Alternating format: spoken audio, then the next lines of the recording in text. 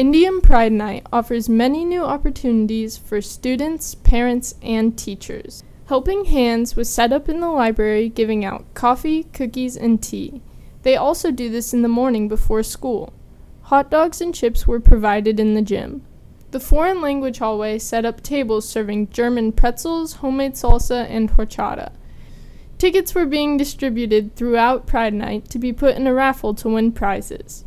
Instead of having each individual parent meet with the teacher, Indian Pride Night allows parents to come and go as they like, from the booths put together by the teachers. The science teachers had experiments and equipment set up to involve the parents and students.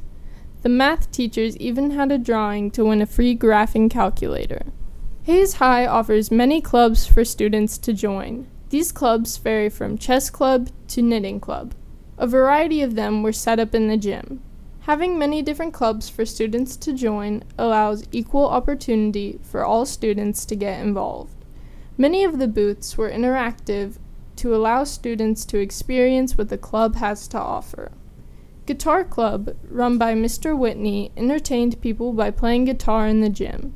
They have meetings every Wednesday in room 116 after school.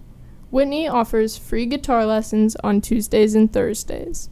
Parents and students had the opportunity to get signatures from the athletes of Hayes High. The fall sports schedule is located on the Hayes High website for those interested. Down in the E building, the metals teacher was showing parents how the machines work. The art club displayed their work, and Tribe Broadcasting had their awards and YouTube channel on display. HHITA students showed their parents the projects they've been working on. We spoke with a teacher and a parent to get their perspective on the event. I like this Pride Night because I think it's more informal, relaxed, and you've got different ways that you're bringing parents in, not just to talk to teachers, but coaches, activities, athletes. There's a little bit of everything, enticing people to come in. I like the Pride Night setup better than the years past when we had the open house because it's more free, come and go. You can stop where you want to find out the information.